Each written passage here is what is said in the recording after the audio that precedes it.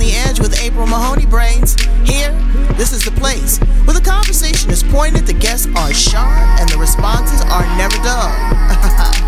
Welcome home, Brains. Coming to you straight from San Diego, California. Let's welcome our host, April Mahoney. So you can enjoy your dinner outside, and that's what I did last week. It's awesome. Well, I'm glad, and I'm glad that you are here with me on the Edge. Yay! Right? Look, who is there? That's Gabriele Howard. She's originally from Germany, and now she's here in San Diego, and she is doing some amazing things. She has a program that is online on YouTube that she has had some incredible interviews. How many did you do, baby? 30? I actually did 32 interviews with 32 speakers, experts from around the world. Wow. And you know what it was on? It was like, help me pivot, Brains. You know, I bring my pointer out when I want to emphasize something, okay? Because that is what we need to do. You know, it's like doing a dance. You got to move from one leg to the other. You got to step back. You got to move forward. You got to go around. But all of that is good. And you can do that if you have a team that can help you, if you have good instruction, if you have coaches, if you have mentors, and if you have a sense of direction. So that's what we're going to talk to Gabriele Howard about today, about how do we pivot.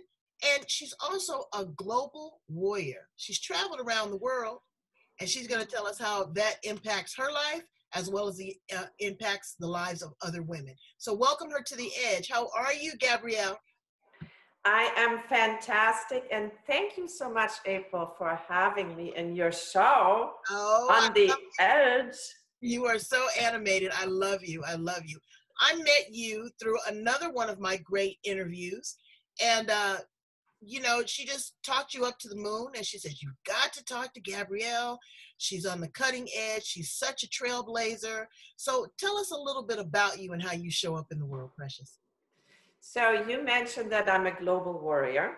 So I originally grew up in Germany, so I'm from the other side of the globe, but I've been in the United States for 30 years now, and I still travel around the globe. So I love different cultures, different languages. I'm all over, you know, different languages. Right now I'm learning Spanish, and I speak 4 other languages. Wow. So, and my business has been really, my career has been in helping corporations and business owners place their products and services into international markets. So I know a lot about what it takes to get into different countries, because obviously as you sell into different countries, there are different regulations that apply. There's rules. There are rules and regulations, and that's what I have dealt with, that I have multiple personalities. So there's another, I also love coaching, emotional intelligence. So I've coached quite a bit also. So I help corporations, but I also coach a lot. I coach a lot of women. And right now I am passionate. So my quarantine project was actually helping people pivot. So because I noticed there was so much fear around me, so much anxiety. And so I thought, how can I help people right now? So I decided. You know what's going on, Gabriele, is that one of the biggest drawbacks, and you know me, I talk to everybody on the planet, is people are still playing small. Yes. They're still playing small. They're still looking at their minimal or minuscule circle of influence. The world is your oyster now, Brains. And this is the perfect time to tap out and to reach out and to connect. For the person that's sitting there, for the woman that's sitting there right now saying, oh my God, I don't know what I'm going to do. I don't know if I'm going to homeschool. I don't know if I'm going to have a job. I'm unemployed, but I want to tap into an international market. What would be 1 or 2 suggestions that you would give them just to make an introduction? So what I would first want to figure out is, do I have any emotions coming up, right? Fear, anxiety, and kind of figure out where those are coming from, right? Stick with them for a little bit, figure out where they are coming from, and then step into a mode of creation, right? And what do I do when I'm in that mode of creation? I want to figure out, what am I passionate about? So I typically start with a very simple list, right? What is it that I love to do? What would I do if money would be no option? Then I would make another list, maybe thinking about, what am I good at? What are people telling me all the time? What are they asking me questions about? What am I good at? And then I could make another list as, what am I making money with? What have I made money with? What can I monetize? And then kind of come up with some circles, maybe some sweet spots. But it's very important to figure out what is your passion, right? And then, is there a way that you can solve a problem right now? Absolutely. Very important. That is the recipe for success. Absolutely. Because again, you have to identify what you're good at. What are you going to enjoy doing? How are you going to monetize it? So that was brilliant. That was brilliant. And it's very simple. I would also say that, we have social media. Look into international groups, do a lot of Google searches, talk to some friends of friends, and just really try to create a new network of people, because you become saturated in your same circle of influence. They say, oh, here comes an event. Here comes April. She wants me to buy a ticket. Or, here's a networking meeting, or this is a luncheon. And they get tired of that. So what you want to do is step outside of your comfort zone. So now, what would you say to a person that is already established in a business and they're worried about their future? How do you help them find some sort of comfort and some sort of ease when it comes to pivoting and shifting? Because, you can already be established, but you're still going to have to be innovative, and you're going to have to make some changes. Yes. So definitely, if you are impacted by the times right now, it's important to look at different opportunities, right? How can I serve my audience in different ways online? So a lot of my speakers and a lot of the people around me, they had to pivot, and they took what they knew, right? And they offered it on different platforms. Mm-hmm. So it's very important to be able to figure out, is there something that I'm already offering, and can I package it in a different way? That's number one. Number two, what I believe in, I had a billionaire in my show. Ooh. She says it's a really, really good idea to have multiple sources of income. Oh, yes, girl. You've got to have more than one udder to milk.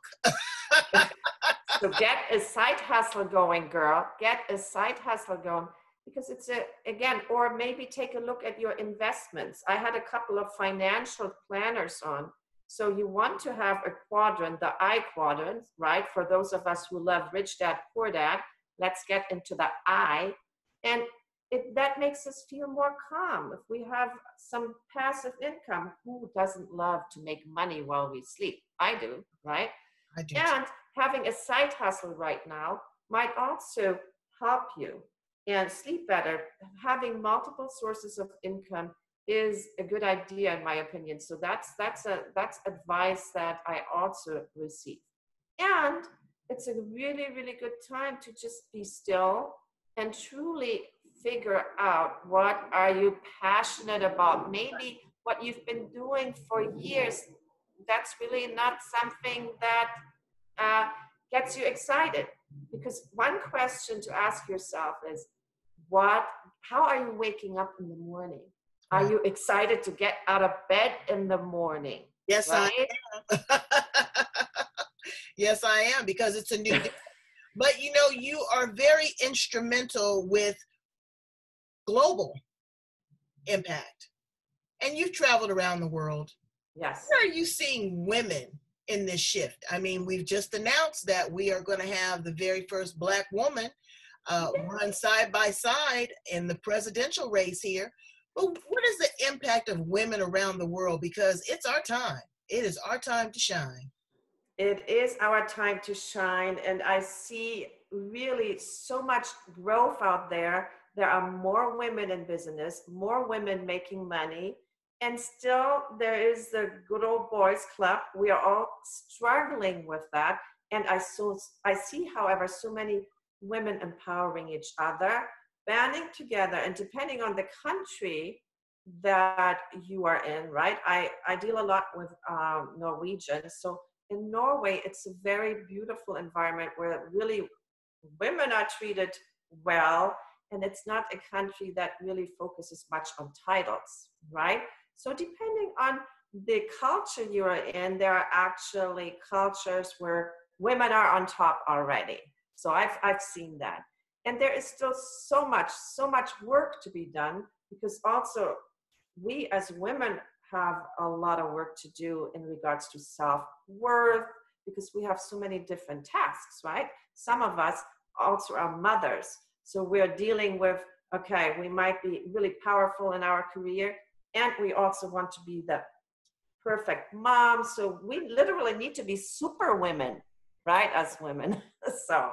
Well, and it is about a work-life balance, and you've been able to really do that. So what are some of the things that you do that, that feed your soul for life? What makes life fun for you? So definitely travel. I'm somebody that loves experiences, right? So I need to really get into different cultures, different countries. What makes life exciting for me is that I've been in an environment, I have a lot of coaches around me, and they constantly tell me to get uncomfortable and stretch myself and level up. Right. So that's really exciting. And one other thing, what I love people. So I love always being surrounded by different people, different cultures. And one other thing that I want to mention, what happened during my series, right? One of my speakers told me, you're only one connection away from changing your life. And that is so powerful. So as you are zooming out a little bit more, as you are traveling, making connections, talking to like-minded people, right? Yes. Your life can change in a minute as you're leveling up, as you're getting uncomfortable, as you're expanding your circle. So it's really important to get out of the box. And I love to get out of the box because I get bored. I'm easily bored. I get bored staying in my box. I do too. But it's that circle of influence also is, it can be deafening because they have the same old conversation. So when you are uncomfortable, you stretch yourself, and that bandwidth is so important. Yes. So when you're traveling, what are some of the things that you like to do during your recreation time? Because I just love you're so animated. Do you like to dance? Do you like to cook? Do you like to immerse yourself in the culture? What are some of the things that you like to do personally? The first thing that came to mind is I like to eat. So I like to experience the culture, just like in the movie and in the book, Eat, Pray, Love. What does our actress, what does she do in Italy?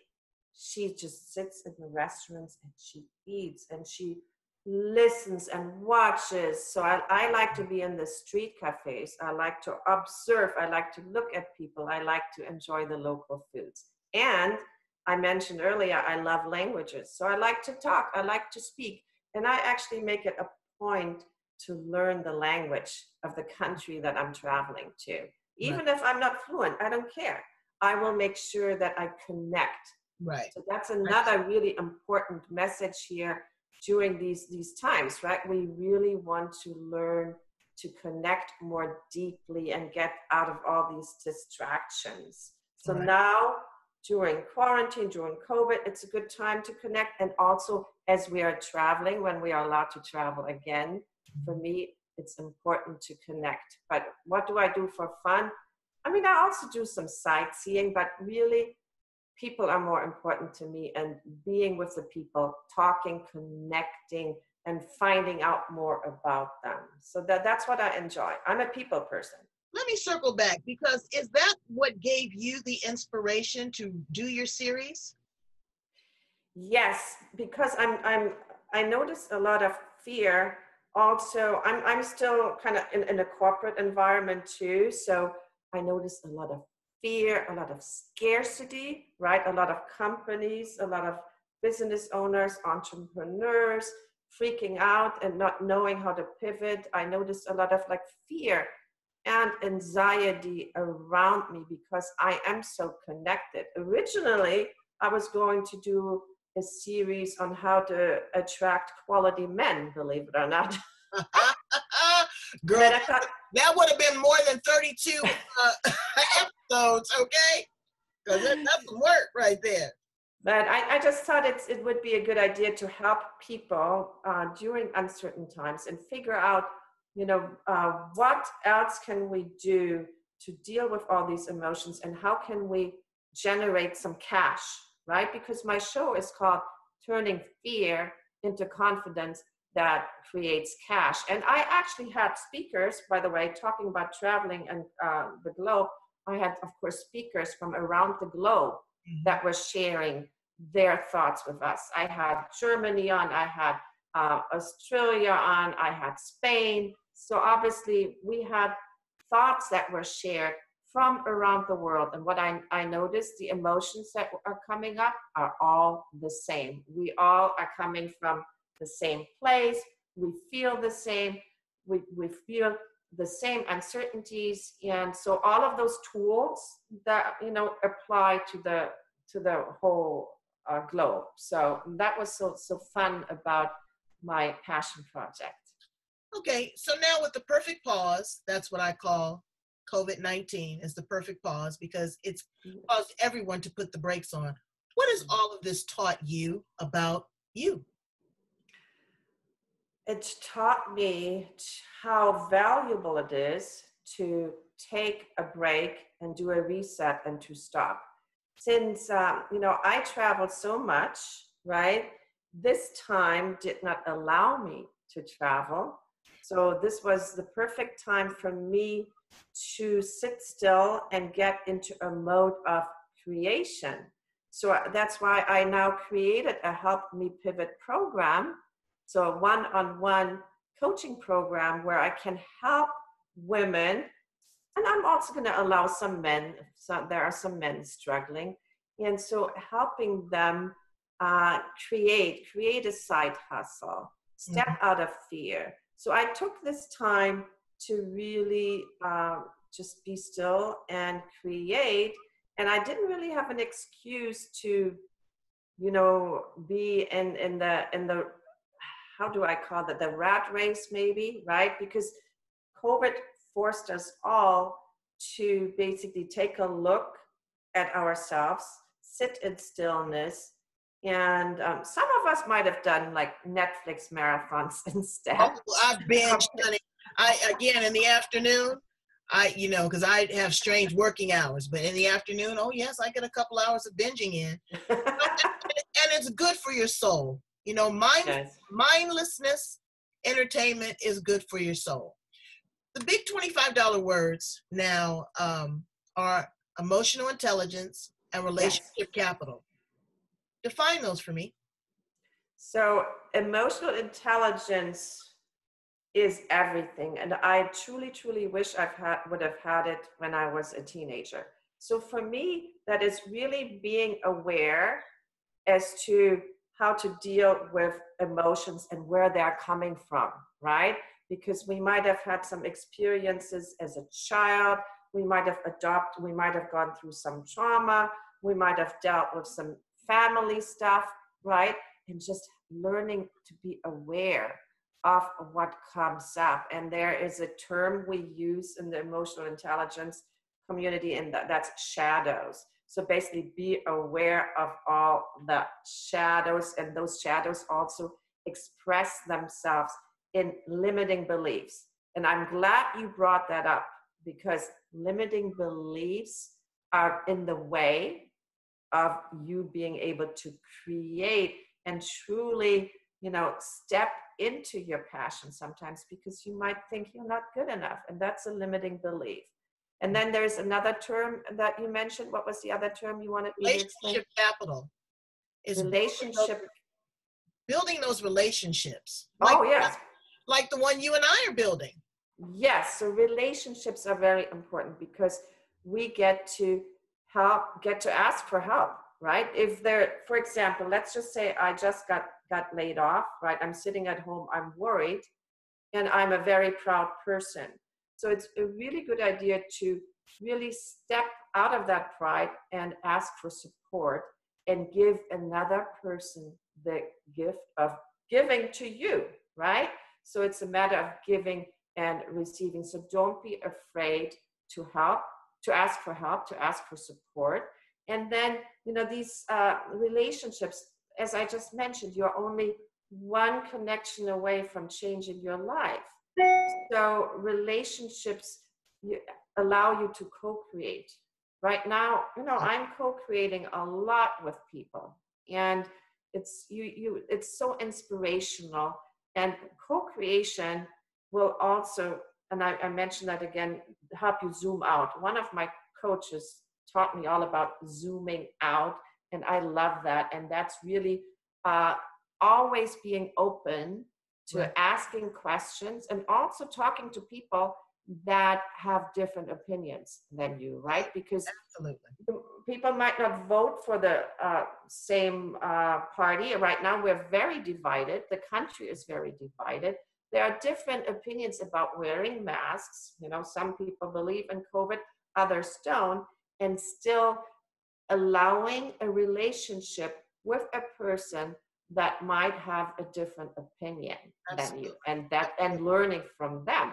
And that's a challenge. And that's where we can allow or should allow some breakthroughs, right? Because there's so much bickering going on. Right. Well, I mean, they get stuck. I say get stuck on stupid. Yes. It's because that's all that they know. But this is a big world. There's a lot of opportunities. There's a lot of blessings out there that we have not explored or discovered. So what would you tell a 25-year-old Gabriele Howard about life in general? I'm going to quote one of my speakers, Fly Girl. She's an African-American fighter pilot turned life coach, and she would tell me something that resonated. Make a gutsy move.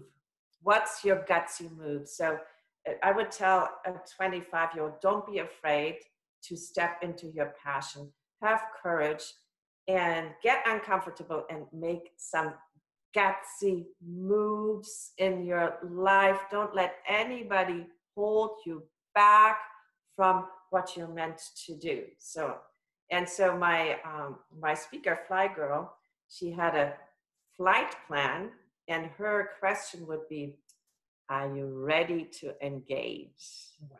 So I really would encourage a 25-year-old to engage and make some gutsy moves. Okay.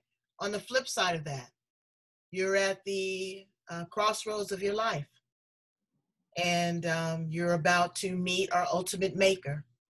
What would you want to say, and how would you like to be received and remembered? That's a good question. So I would say to myself, keep on going. Don't be afraid. Have fear for breakfast. Don't let fear keep you from anything. I love that. Have fear. And have the courage. Absolutely. Well, you have just been a wealth of information. You are so fun. You are just so animated. I can't wait for us to get together and do some work together, because there's got to be some influence that I know that you're going to pour into me, and I'm going to connect you with everybody on the planet that I know. Brains, please go in, okay, and watch her Help Me Pivot series on YouTube. She's going to give us all the information here in a second. But let me tell you, I was taking notes, okay? She has some of the best and brightest. I'm going to have to get with you to see if I can get them on the edge because they were real fireballs. I mean, there was no sloppy second serve there at all. So tell my brains how to get in contact with you, Gabrielle Howard. So right now, if you want to just send me an email, right? Email me at helpmepivot@gmail.com. To get into this series right now, talking about binge watching, simply click on helpmepivot.com, put in your email and your first name, and right now in the month of August, you can binge watch all 32 interviews, right, of all the experts and listen to their advice. And if you want help with pivoting, again, just email me to helpmepivot@gmail.com, and help me pivot, that's just one word. Well, talk about a side hustle. I can see you being a television commentator, having your own YouTube channel. Absolutely, you know, because you've helped people pivot. You've got ideas on how to create the perfect relationship and find the perfect man. And I'm sure that you have a wealth of other things up there in that arsenal and that big brain. So again, thank you so much for being here on the edge with me and my brains. Brains, I encourage you to go in and subscribe, to hit that button. You know that little red button? Hit it right now.